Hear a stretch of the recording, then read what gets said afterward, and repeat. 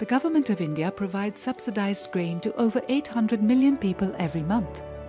To ensure last-mile access to food grains, WFP India has designed and deployed Annapurti grain ATM machines at 26 fair price shops across states, including one in Haridwar, Uttarakhand.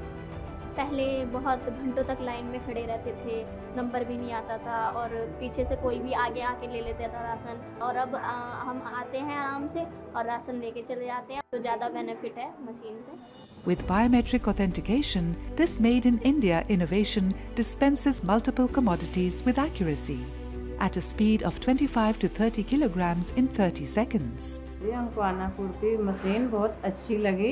यूँ अच्छी लगी कि उसमें फटाफट ration निकलता और बढ़िया ration दे रही है। हम तो अंगूठा लगा में और हमारे नाम वाम लिख ले और अपना राशन मिल जा। कभी भी लेने आ जाओ, सुबह को आ जाओ, शाम को आ जाओ, राशन मिलता।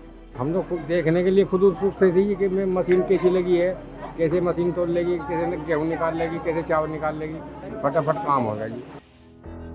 Under the One Nation, One Ration Card scheme, Annapurti gives 24/7 access to NFSA beneficiaries, including migrants, and has considerably reduced waiting time. Ration card हमारा बिजनौर का है और जी यहाँ हमें राशन बहुत आसानी से मिल जाता है। हरिद्वार में कोई परेशानी नहीं होती है और घर के खर्च के लिए हमारा अनाज और चावल आ जाते हैं।